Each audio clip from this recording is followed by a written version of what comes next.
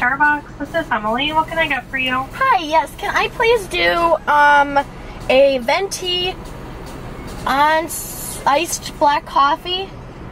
Iced venti black coffee. What else can I get for you? And then I will do also a Trenta unsweetened black iced tea. Did you say a Trenta unsweetened black iced tea? Please. Okay, what else can I get for you? That's actually it. $5.90. Thank you. Thanks.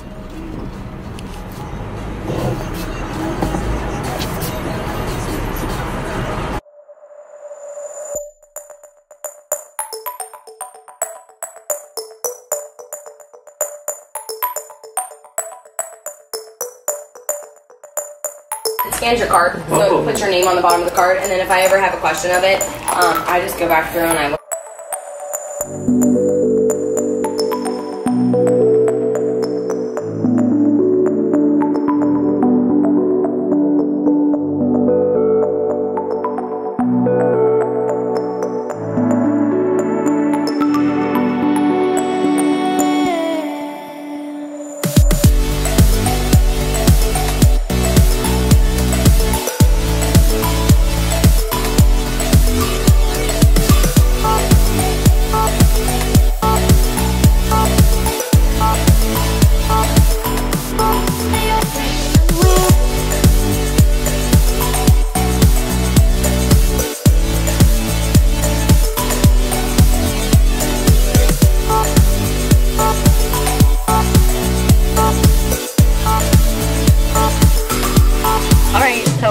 Little darker. She put low lights and highlights in, and I can't believe I'm doing this to you guys. But yeah, so this is the hair. Not too bad. She does an awesome job, and it was nice to catch up with her because I haven't seen my sister in a few weeks, even though we live like 5 minutes away. It's been very busy, so she did good.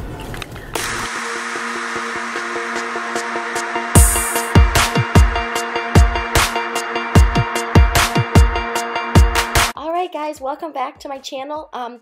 Thanks for stopping by once again. So another voiceover for an awesome full body workout. I thought I would give you guys some different type of workouts. I know you guys want to see kind of what I do, but honestly, these workouts are wonderful, at least for me.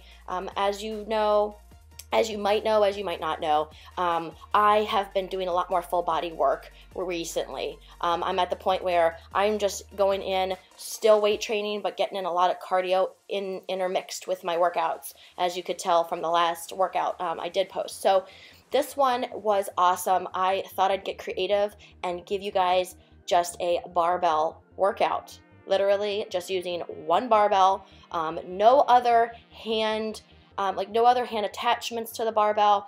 You'll also notice that here in a minute, I'm going to put together my own secure corner for the barbell. So it's not like you have to take the barbell over into a corner. You'll just have to kind of set up a few 45-pound plates just to keep it nice and secure. So you'll see that here in a minute.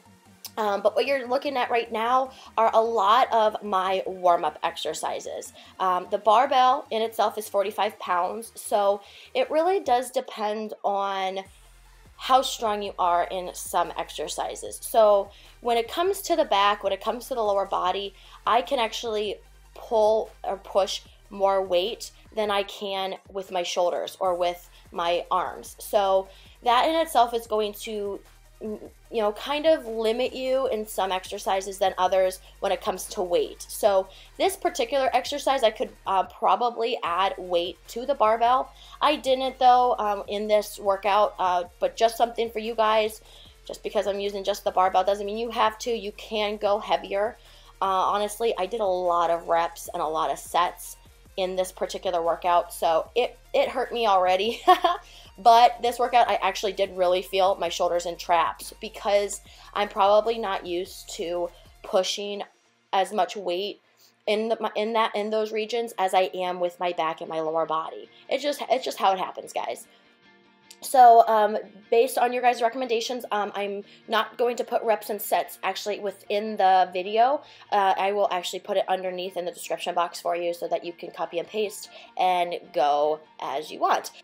So I already went through the first exercise, the one-legged deadlift with the bent over row. That one, again, requires a lot of balance. If you're a beginner, don't do the one-legged, do both. Just have both legs firmly on the ground.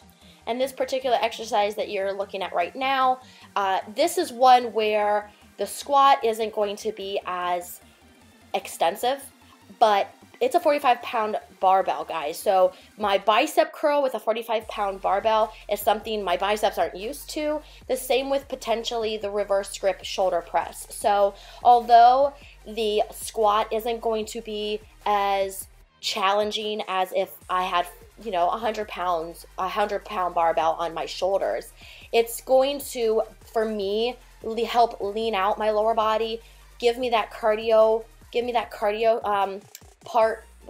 portion, but then also the bicep and shoulder are probably going to be a little bit more of a challenge for me. It's just how this barbell workout's going to go, okay? So the same. So here is, you've already seen this on Instagram. If you follow me on Instagram, I used a different type of barbell, but this one, a lot of balance is required. Oop, see, even I might fall, or no, I don't usually fall, but I might have to rebalance myself. It happens to all of us, guys. We are not perfect. What I love about one-legged or one-arm exercises, I want to emphasize again, is that you are focusing on one at a time. So your stronger leg or your stronger arm won't overcompensate for your weaker one, okay? So that's a really, really good benefit of doing one or single leg or single arm exercises for you. Now going forward, we are going to kind of move away a little bit from the lower body, focus on the upper body. You have these linear jammers. Never heard of them called that before, but I did do a little research, and that is what they are called in several articles that I've seen. So you do have the both arm linear jammers, and then I went into a single arm linear jammer. You'll notice that I started with beginners, and then the more advanced would be the single arm, and more advanced, even more advanced than that, I want you guys to get in as another squat. So you're going to engage your core, you're going to engage your upper body, you're going to engage your lower body. Really, really good. And I mean, I added a little bit of weight to the barbell, but again, I mean, it just depends on how strong your shoulders are, how strong your back is, everything like that. Most of these will probably be a little bit easier on your lower body, but it will really help to lean them out, get in that cardio segment, because you are going to be working so many muscles, you're going to be burning extra calories. Okay, this one, I don't know if I've posted this one before. So good. Again, requires a lot of balance. Backward lunge into that single arm linear jammer. So for the next exercise, guys, I'll tell you when I'm wrong, tell you when I'm right, tell you when I don't know something. I'm not sure if this particular exercise has a proper name, but I am going to call it a Landmine Windshield Wiper Delt Raise. Yeah, not sure if that's going to be accurate, but to me, it looks like a windshield wiper, kind of, and you are it's kind of like a front raise, side raise. Stand straight up, and I would go, again, 45 pounds, just the barbell, because your arm is going to be so far away from your body.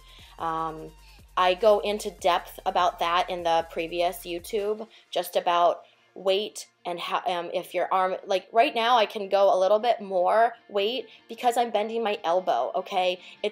I just want you guys to be safe, and yeah, of course people are going to be like, oh, you know, you're not even doing a lot of weight. Well, you know what? I know what I can and cannot do. I have never had an injury. I have never had a torn muscle, a sprained anything. So I feel like I'm doing something pretty good. And I just want to emphasize your guys' safety, because this is just a video and I want you guys to challenge yourself. But it doesn't mean that you have to lift a significant amount of weight. I am not a huge advocate or a huge fan of really heavy weight, as I have seen in the hospital.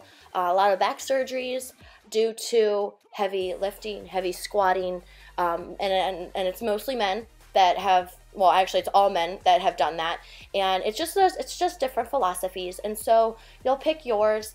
I'm not saying to only do 5 pounds and it's like, okay, I'm not even breaking a sweat, but there are specific exercises that engage smaller muscles, and you're not going to want to go heavy.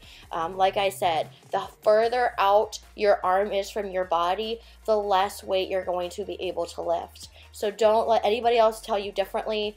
That's what I want to tell you. I want you guys to be safe, all right? So I'm moving forward. Awesome. You guys have seen these before.